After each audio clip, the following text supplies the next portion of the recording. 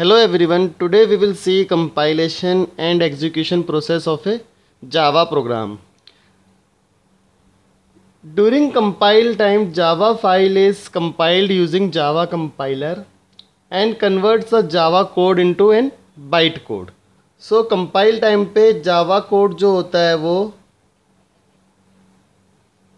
bytecode में convert हो जाता है with the help of Java compiler.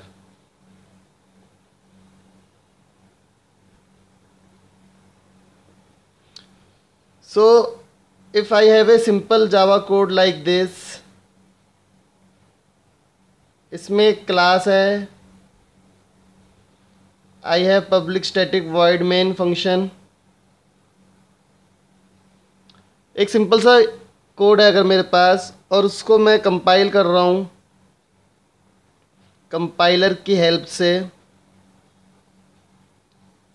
Then after compilation it will gets converted into a bytecode.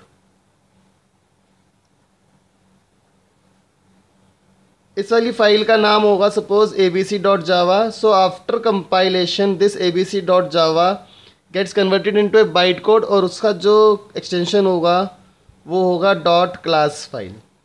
Now this class file is used for execution or in the runtime.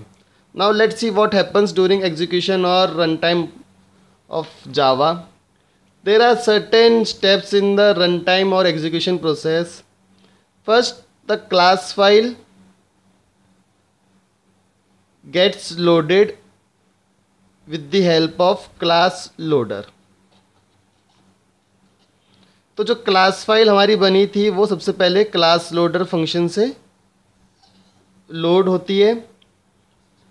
Then there is Bytecode Verifier that will check whether your bytecode is correct or not. Bytecode Verifier से आपका bytecode check होता है.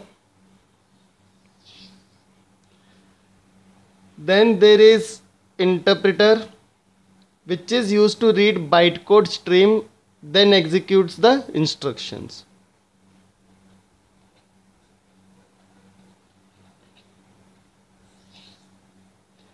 After that